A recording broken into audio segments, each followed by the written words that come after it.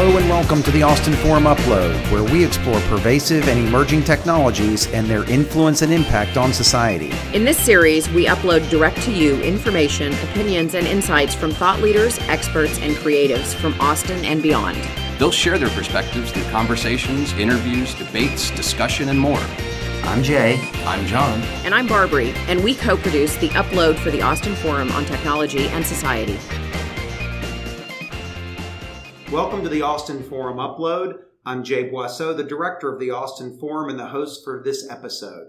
This is an encore performance by a couple of guests that we've had on the show before. I'm very pleased to welcome back Byron Reese, the CEO of GigaOM, an author and futurist, and Professor J. Craig Wheeler, the Samuel T. and Fern Yanagisawa Regents Professor of Astronomy Emeritus at the University of Texas at Austin. Thank you both for coming back to the Austin Forum Upload.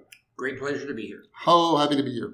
We had such a wonderful time the first episode when Barbary was also co-hosting with me that we could have talked all day, and we realized at the end of it we had 10 topics on a board and we sort of scattershot across all 10 of them and realized we should make a series out of this. So I appreciate you coming back so we can begin to drill down into one of those. And the one I'd really like to focus on today is AI and ethics and fairness.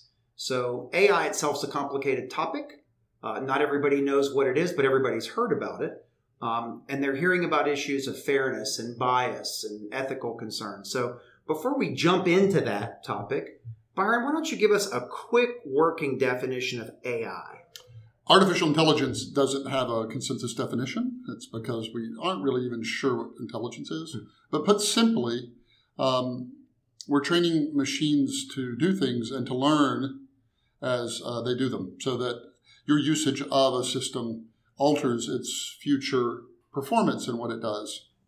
So, Craig, do you have anything to add to Byron's working definition of artificial intelligence and machine learning? Yeah, so one thought in my mind is the old statement that error is human, but to really mess up takes a computer. And we're now using this machine learning to do these vast things that have large sociological implications, and they have implications for individuals, and it's just a new framework in which I think we have to tread very carefully and ask these ethical questions.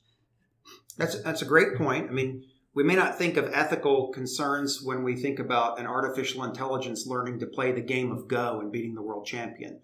But we're on the cusp of using AI to make all kinds of decisions, from approval for a loan rate to detection of a medical condition to autonomous driving.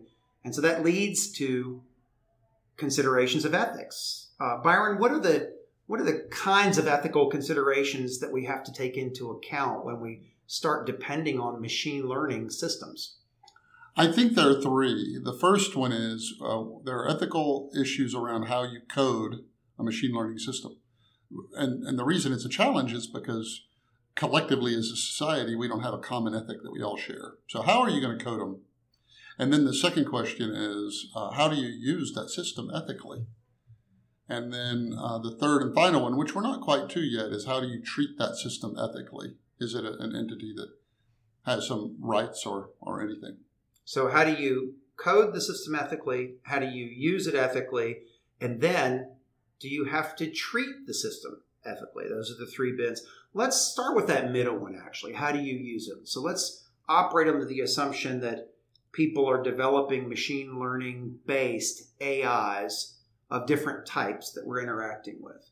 How do you make sure these AIs are acting in ethical ways? They're computers, so they don't have a heart or a soul, and we can debate the existence of soul and things like that, but they're just acting based on algorithms and data. But as you pointed out, there's aspects in the coding and then in the application. So Byron, what do we have to be careful for in the application of these in particular? Well, the kinds of things that people worry about are things that make the news. Is it ethical to use them to look for criminals in an airport? Is it ethical to use them to try to identify behaviors in people that might indicate they're about to go commit a crime? Is it ethical to use them in warfare to kill other people? If you have an autonomous car, is it ethical for it to plow down somebody in order to save the driver? And those are the kinds of questions that they're very real questions we have to ask. And And I think we have trouble answering them because, again, we don't have a consensus on ethics.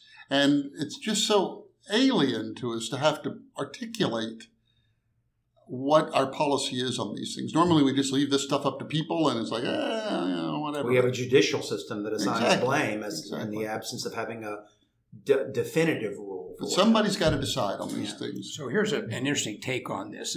Speaking of the judicial system implies that we have free will so that we can make decisions. We can decide to be a criminal or we can decide to be a good person. But you do these physiological studies, and it comes out over and over again that the brain will decide to do something like reaching for this cup. And that will fire and neurons will start doing things. And then the consciousness wakes up at some measurable delayed time later. And so the whole question of whether we really have free will or not is confusing. And then you bring it into the judicial system that is based on that. And that's where all our ethics and rules come from. And now you bring this in with this AI making these decisions that we don't quite know how they arrive at them. And we don't quite know what the database is. And unleash that on our society. I think we just have, we have to have conversations like this one to ask these questions, and how do we get involved in it? And we have to have people from very diverse points of view and diverse perspectives to be involved in the discussion of how we treat these things going forward. We can't just let a bunch of companies with their AI developers or a bunch of academics with their AI developers just unleash on the world.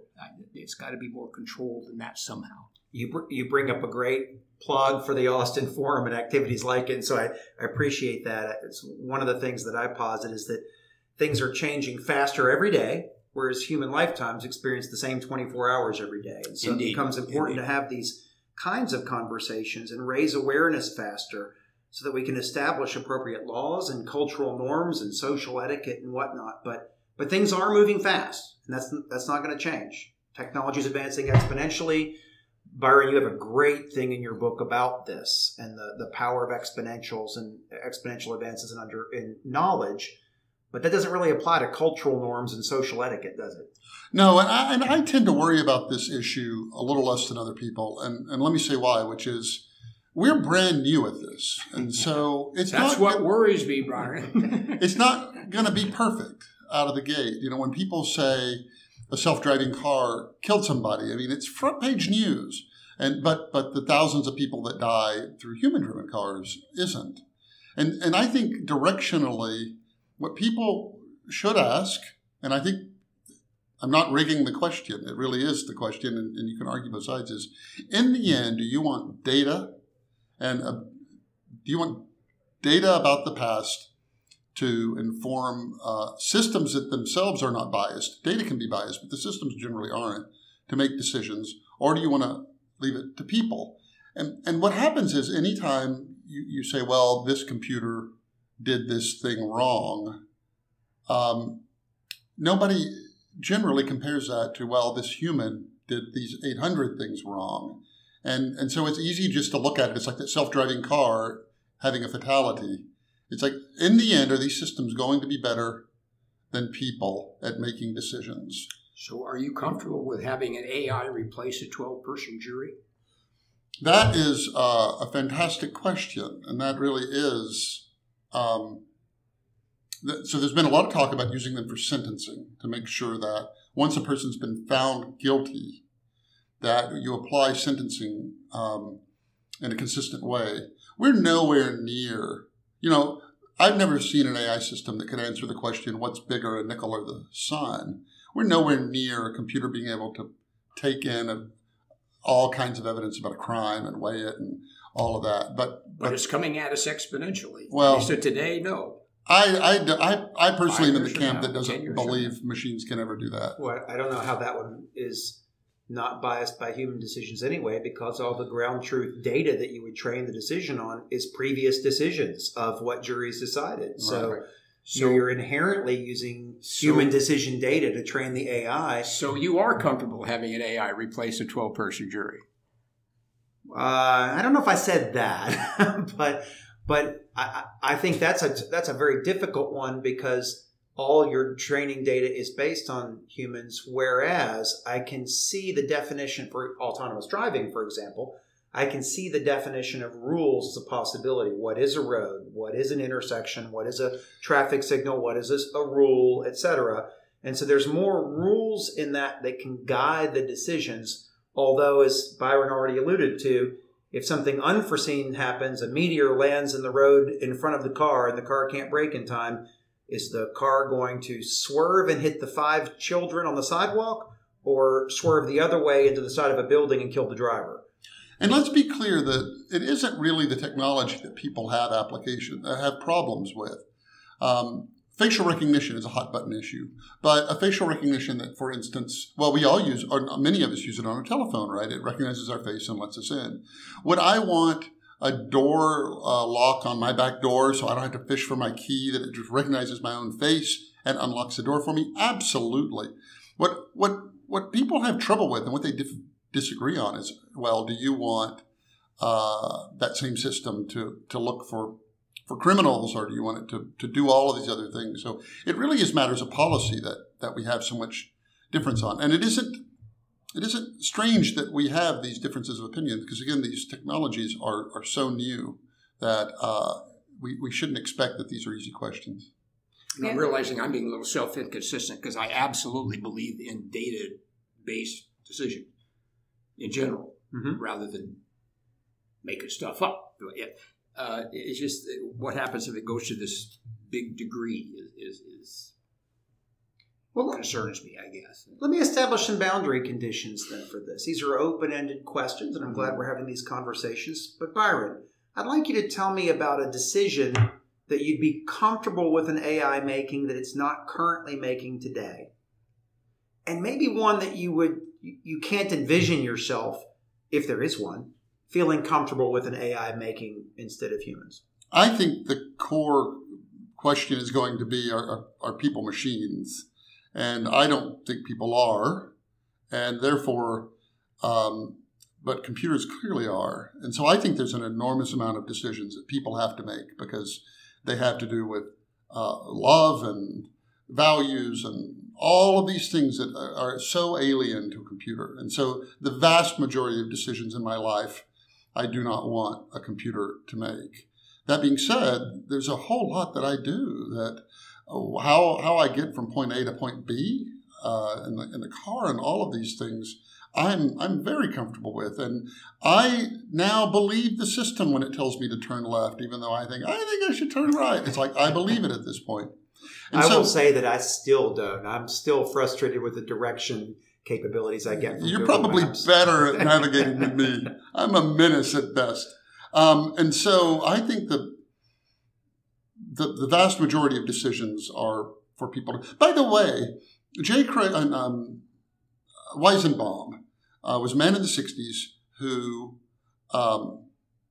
made a system called ELIZA that was an AI that was very rudimentary, but you could say, I feel bad today, and it would say, why do you feel bad? And I feel bad because of my mother. What did your mother do? Very simple. And Weizenbaum, when he saw people pouring out their heart to it, he turned against AI and computers and said that it's a human prerogative to, computers should only give you information.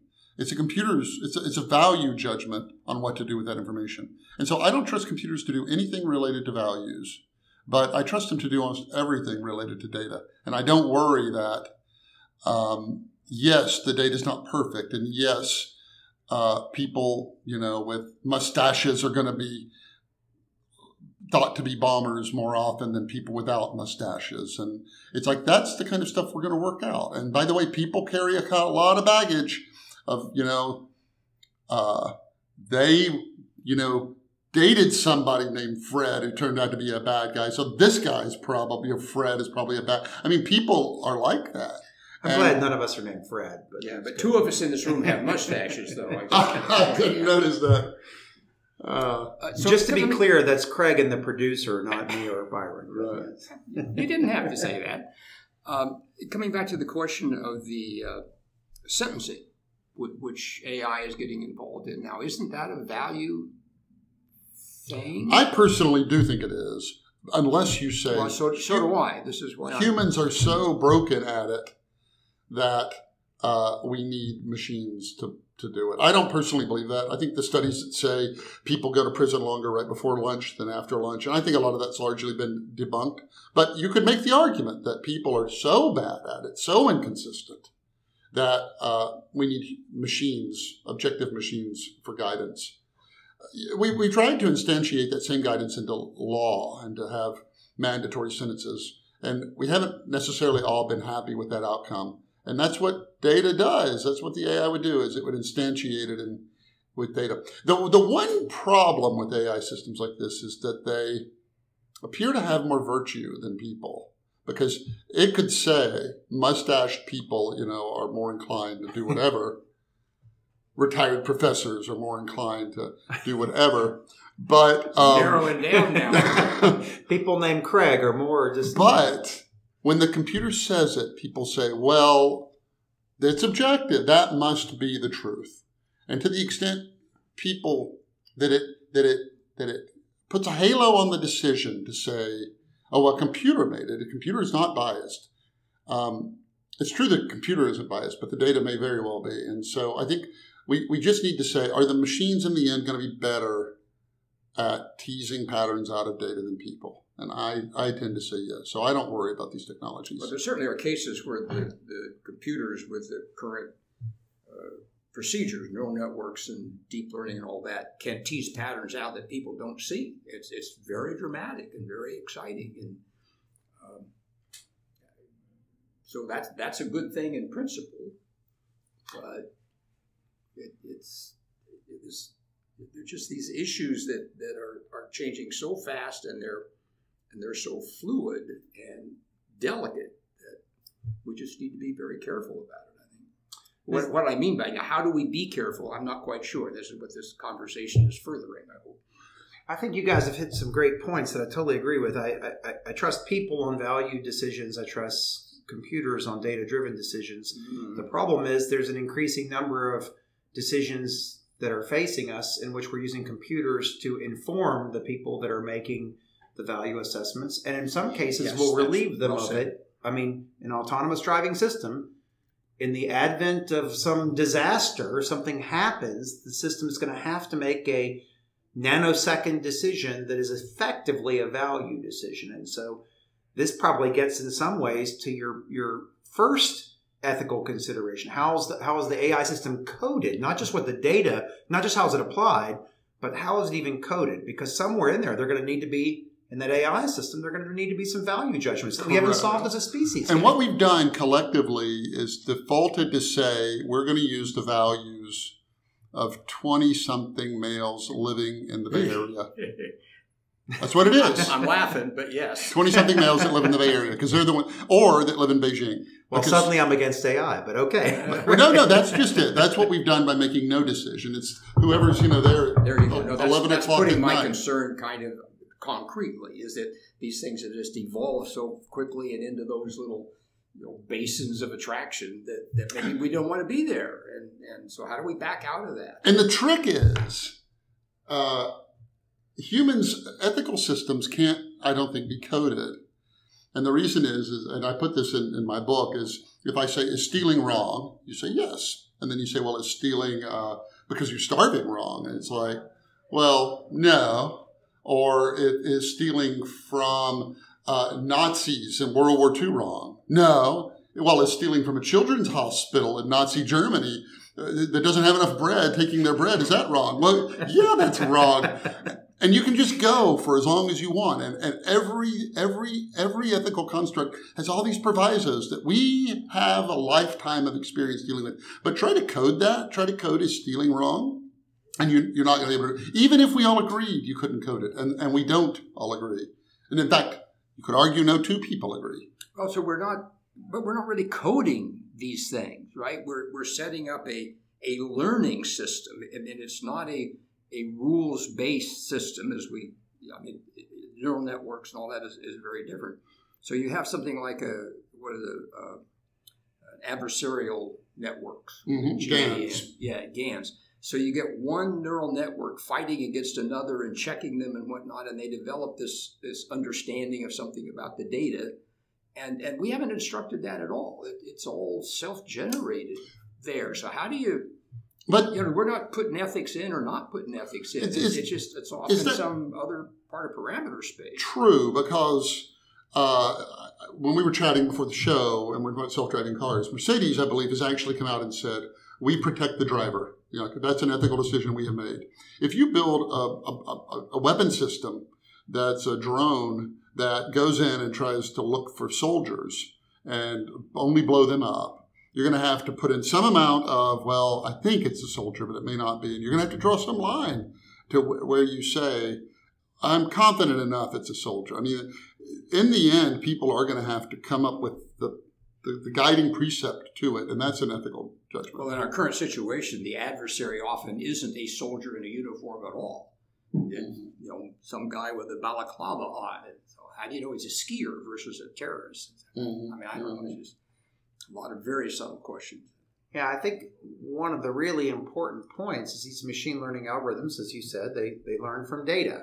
And so they can't be any better than the quality of the data that we give them, but they're also not, they're correlation more than cause, right? And so that's a good point. Yeah, it's correlation. Yeah. They don't derive their answers from first principles. They derive them from data. And so they're not very applicable to scenarios for which we might have a real clear value judgment, but we haven't trained it on data that affects that outcome with that clear value judgment yet.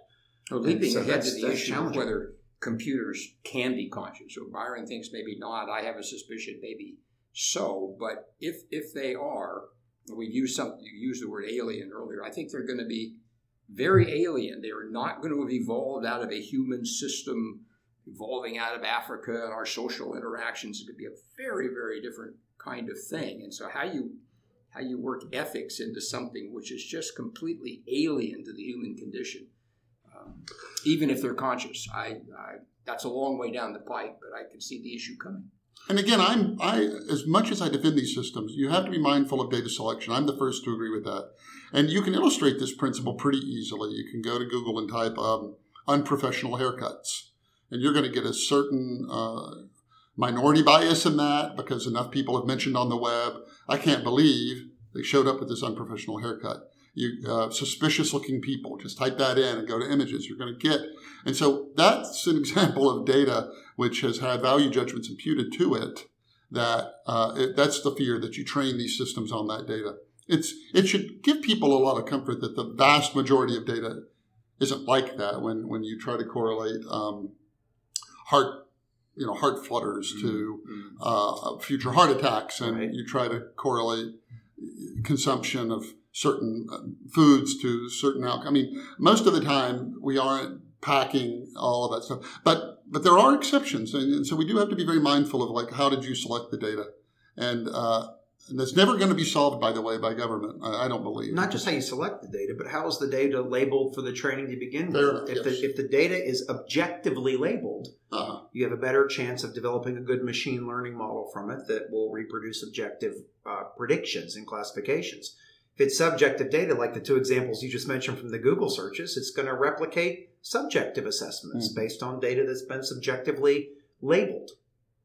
So let's hit Byron's point he was just saying, that you don't think the government should be involved in this, whatever this is that is setting these standards or whatnot. How do we set these standards? I'm not saying it should be the government. I express your reservation, but how do we take these young guys in the millennials in Silicon Valley and get them to think in this broader, my work has implications that I might tune in next week for the answer to that question. The only reason I don't think government can do it, we have a system of government that most don't own computers or send email. I mean, they're so unequipped for these kinds of issues, and the issues change, as you point out, so rapidly. There's no way legislation, I think, can lead it. I suspect, we'll come up with a consensus as a society. And the only reason we don't have one is because it's all just very, very new to us. We've never had to ask these questions before because you never had to articulate it before. And we don't even necessarily have language that is equipped, should the computer choose that? It's like, does the computer choose anything? The computer saw that and thought it was a security breach. Well, the computer didn't see anything. It didn't think any. But our language is so ill-equipped for these sorts of questions that it's just going to take us a while to get there. And again, I just hope people have enough presence of mind to say, well, in the end, there are things I want data to inform because I trust the hive more than any bee in it.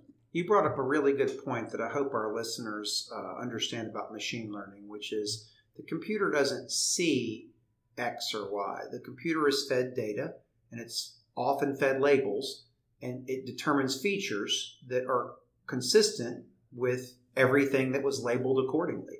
So the computer doesn't understand if you try to train it to recognize cats in an image.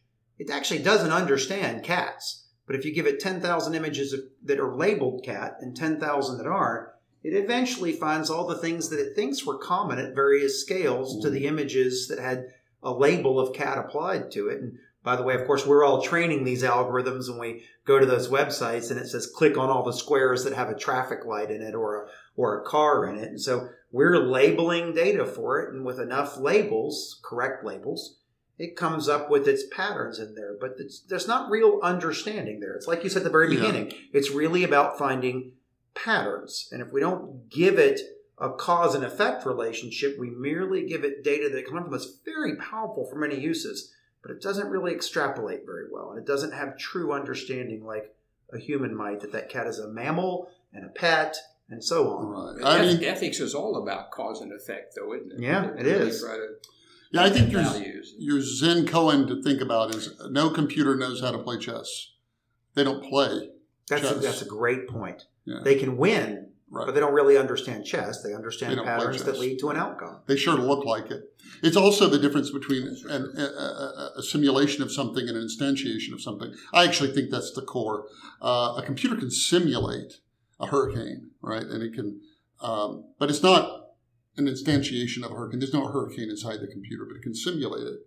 And I think computer intelligence is, in the end, simulated intelligence. I don't think it's actually intelligence. It's not an instantiation of intelligence. It's not really an intelligent thing. It can merely imitate it.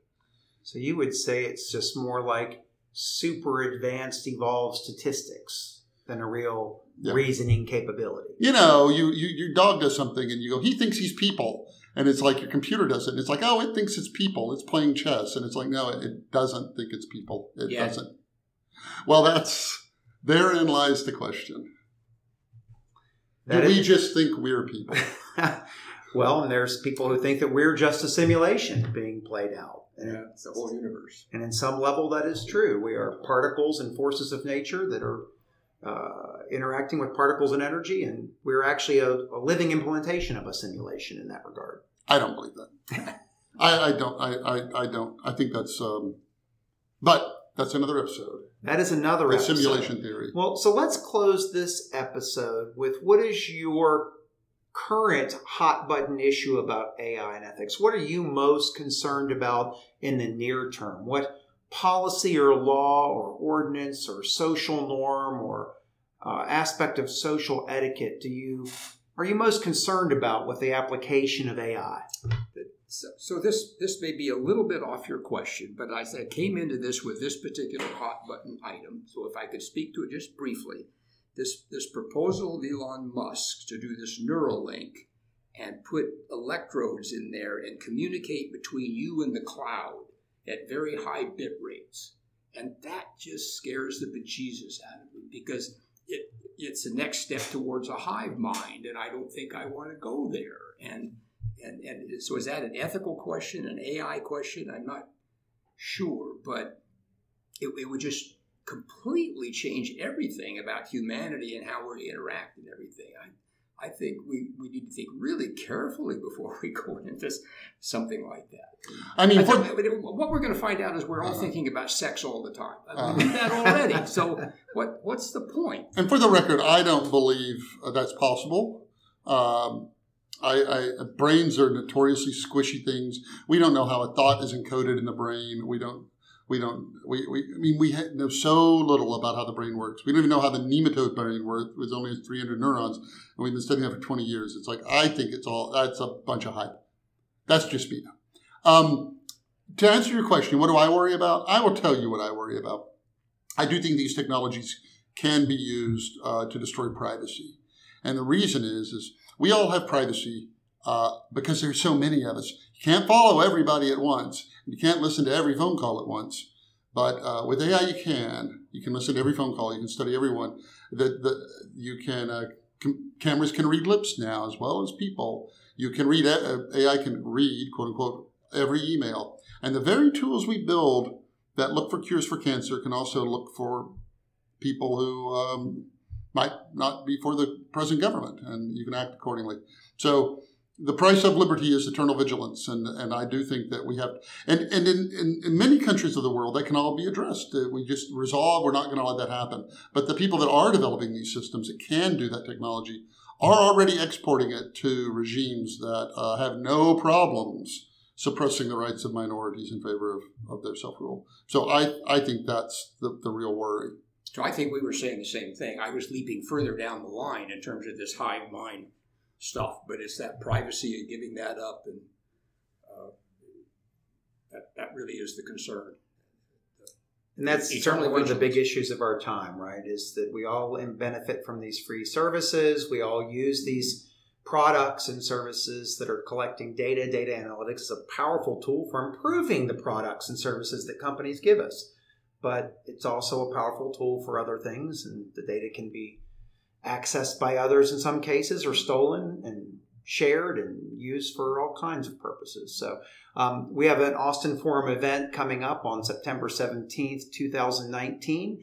If you listen to this before that date, Byron Reese will be one of our debaters on that topic of data, privacy, and ethics. So we thank you for tuning in today, though. And we look forward to a future episode with Byron and Craig. We'll come back and talk about AI, robotics, and the future of humans in the workplace. Thank you for joining us. Thanks, guys. My pleasure. Thank you. Thanks for listening to the Austin Forum Upload. You can listen to additional episodes and check out a schedule of our monthly in-person events at austinforum.org. The Upload is a production of the Austin Forum on Technology and Society, a nonprofit organization here in Austin, Texas.